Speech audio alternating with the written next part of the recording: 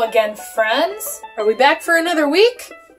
I'm excited about being back because this week we get to talk about Easter. And Easter's the best. We won't talk a whole lot about Easter today, but I wanted you to know to expect it the next 3 days and 3 days next week. Now that you know what to expect, let's sing a song together. Hey everybody, look! Miss Rocky came to sing a song with us today! Alright, we're really excited. We decided to pick a super funny, silly song to sing that hopefully you guys can all just kind of have fun and sing at home. Are you ready? Yay. Okay! Hit it, Miss Abby!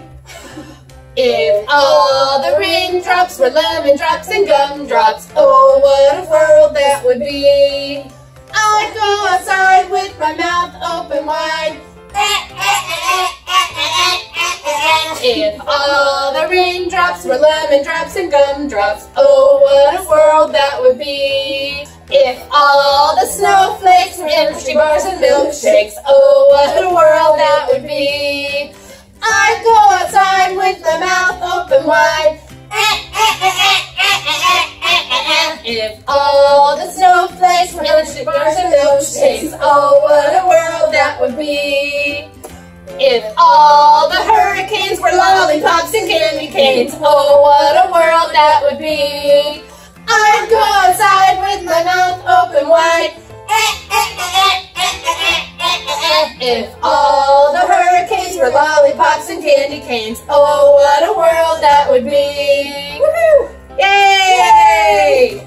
We were just singing that song and we saw some friends outside. Yay! We got to wave to Landon and Kai and what's sister's name? Rain. I'm not part of that class. So. It is so fun to see our friends, even from afar, that we can wave and say, we miss you. Yes. What a fun song that was. Did you sing it with Mom and Dad too? Right now in the world, there's a lot of unknown and scary things happening. That's why I thought we'd read, Can't You Sleep, Little Bear? That's Little Bear, and he's scared of something too. Let's read together and find out. Once, there were 2 bears, Big Bear and Little Bear. Big Bear is the big bear, and Little Bear is the little bear. They played all day in the bright sunlight. When night came and the sun went down, Big Bear took Little Bear home to the bear cave. Big Bear put Little Bear to bed in the dark part of the cave. Go to sleep, Little Bear, he said. And Little Bear tried. Big Bear settled in the bear chair and read his bear book by the light of the fire. But Little Bear couldn't get to sleep. Can't you sleep, Little Bear? Asked Big Bear, putting down his bear book, which was just getting to the interesting part, and padding over to the bed. I'm scared, said Little Bear. Why are you scared, Little Bear? Asked Big Bear. I don't like the dark, said Little Bear. What dark? Said Big Bear. The dark all around us, said Little Bear. Big Bear looked, and he saw that the dark part of the cave was very dark. So he went to the lantern cupboard and took out the tiniest lantern that was there. Big Bear lit the tiniest lantern and put it next to Little Bear's bed. There's a tiny light to keep you from being scared, Little Bear, said Big Bear. Thank you, Big Bear, said Little Bear, cuddling up in the glow. Now go to sleep, Little Bear, said Big Bear, and he padded back to the bear chair and settled down to read the bear book by the light of the fire. Little Bear tried to go to sleep, but he couldn't. Can't you sleep, Little Bear? Yawned Big Bear, putting down his bear book with just 4 pages to go to the interesting part, and padding over to the bed. I'm scared, said Little Bear. Why are you scared, Little Bear? Asked Big Bear. I don't like the dark, said Little Bear. What dark? Asked Big Bear. The dark all around us, said Little Bear.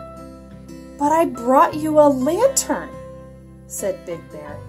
Only a teeny weeny one, said Little Bear. And there's lots of dark. Big Bear looked, and he saw that Little Bear was quite right. There was still lots of dark. So Big Bear went to the lantern cupboard and took out a bigger lantern. Big Bear lit the lantern and put it beside the other one. "Now go to sleep, Little Bear," said Big Bear, and he padded back to the bear chair and settled down to read the bear book by the light of the fire. Little Bear tried and tried to go to sleep, but he couldn't. "Can't you sleep, Little Bear?" grunted Big Bear, putting down his bear book with just 3 pages to go and padding over to the bed. "I'm scared," said Little Bear. "Why are you scared, Little Bear?" asked Big Bear. "I don't like the dark," said Little Bear. "What dark?" asked Big Bear. "The dark all around us," said Little Bear. "But I brought you 2 lanterns," said Big Bear, "a tiny one and a bigger one." "Not much bigger," said Little Bear, "and there's still lots of dark." Big Bear thought about it, and then he went to the lantern cupboard and took out the biggest lantern of them all, with 2 handles and a piece of chain. He hooked up the lantern above Little Bear's bed. "I've brought you the biggest lantern of them all," he told Little Bear. "That's to keep you from being scared." "Thank you, Big Bear," said Little Bear, curling up in the glow and watching the shadows dance. "Now go to sleep, Little Bear," said Big Bear, and he padded back to the bear chair and settled down to read the bear book by the light of the fire. Little Bear tried and tried and tried to go to sleep, but he couldn't. "Can't you sleep, Little Bear?" groaned Big Bear, putting down his bear book with just 2 pages to go and padding over to the bed. "I'm scared," said Little Bear. "Why are you scared, Little Bear?" asked Big Bear. "I don't like the dark," said Little Bear. "What dark?" asked Big Bear. "The dark all around us," said Little Bear. "But I brought you the biggest lantern of them all, and there isn't any dark left," said Big Bear. "Yes, there is," said Little Bear. "There is! Out there." And he pointed out of the bear cave at the night. Big Bear saw that Little Bear was right. Big Bear was very puzzled. All the lanterns in the world couldn't light up the dark outside. Big Bear thought about it for a long time, and then he said, "Come on, Little Bear." "Where are we going?" asked Little Bear.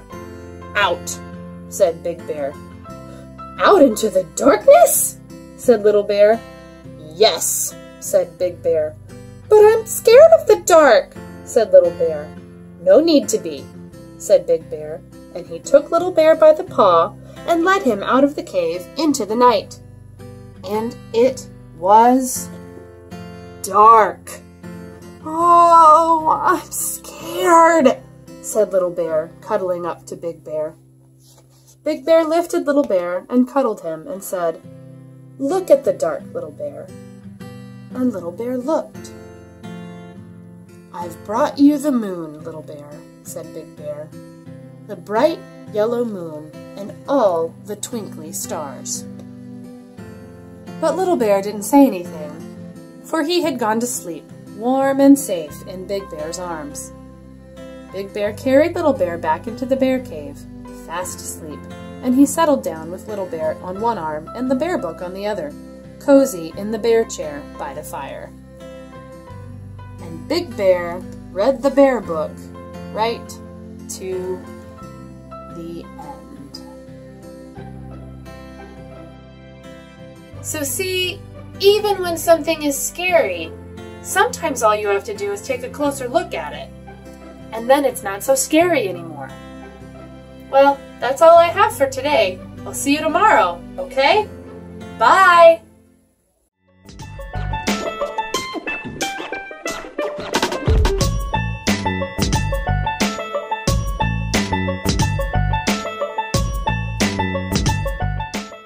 What are you doing? Miss Rocky. There's There's children. They look like Kai. It is Kai. And Landon. Oh. And Rain. Well, and what's going to happen is I'm going to have to crouch just a little bit, but that's fine. Oh, that's what we're short? That's what I do, yes.